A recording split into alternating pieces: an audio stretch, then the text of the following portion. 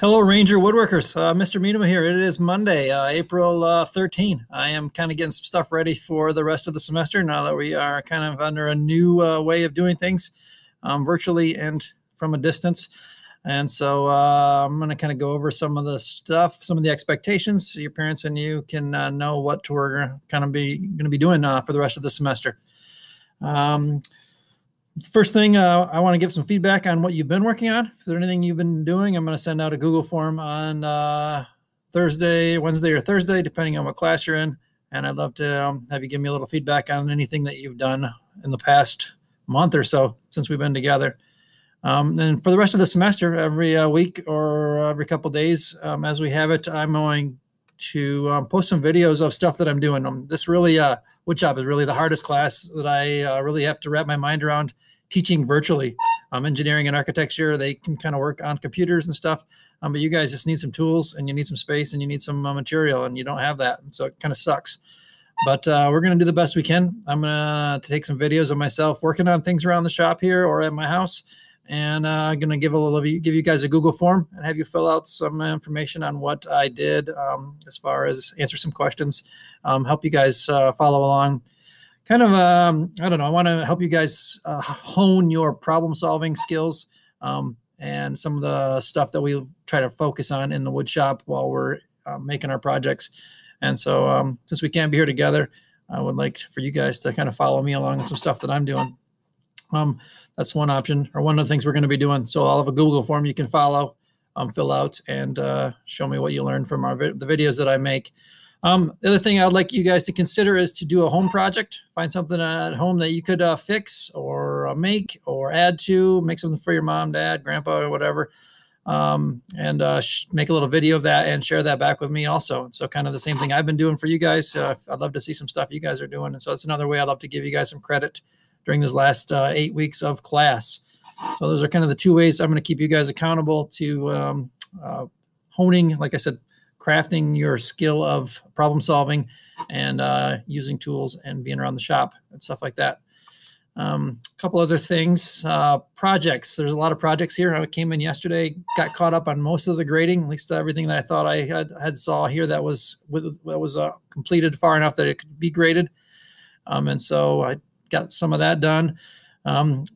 I know it's not, you're not supposed to leave your houses at this point, but sometime in May, kind of make a plan if things settle down to come pick up your projects from the shop or from the school and grab those and bring them home. I have a couple cutting boards. This one here, I don't know. I forgot whose it was and I didn't find a name on it. So if it's yours, send me an email to whoever put the knife on their board. But everything else, I think I figured out who was whose on all the cutting boards and pen bases and stuff.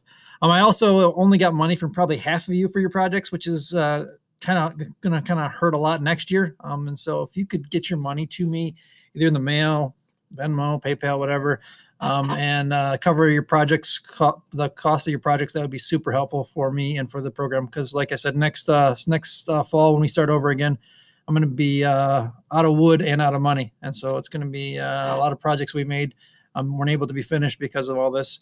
And so if you're able to and help us out with that, that would be awesome. Like I said, we can do that in May. You can mail it to the school, put my name on it or whatever, and we can start covering some of the expenses of some of the projects that we did make this year. Also, if you want your project sooner than that, I can set it outside the shop here and you can come pick it up anytime you want. If you're taking a nice nature walk or run around the school, I can leave it out by the dust collector. Just let me know with an email and I can put your stuff out there also, because I got a lot of great cutting boards, pen bases here that need to go to your home because I don't really want them. If they stay here, they sometimes might turn into fuel kindling for my maple syrup side hustle. So you want to make sure you get your projects.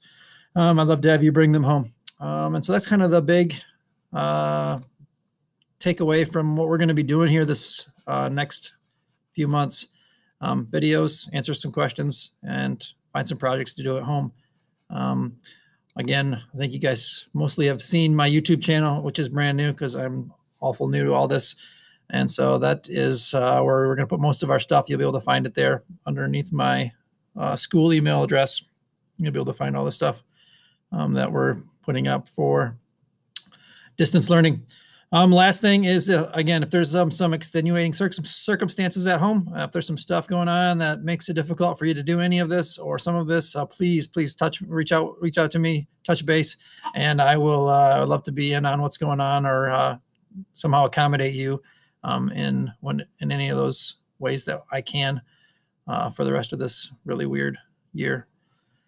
Again, I was in the shop and it's empty and there's a lot of half-finished projects and it's super bumming. And so I really wish you guys were here and we could finish out the semester well and have a lot of fun doing it. But such is life here at this point. So anyway, take care. We'll be in touch on Wednesday and Thursday this week with some new videos and forms to kind of keep us or start us rolling in this new avenue.